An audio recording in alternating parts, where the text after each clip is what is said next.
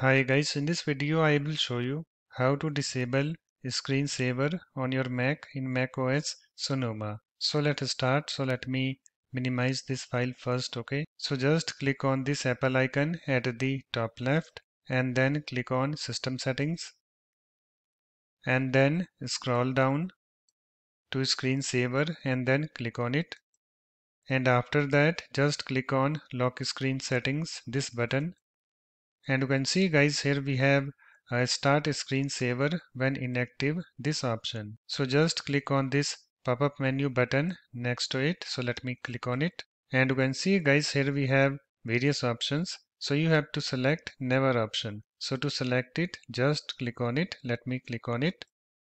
You can see it's now selected and screensaver is now disabled and it will never start. So it's now done guys. After that you can close your system settings. So let me close it.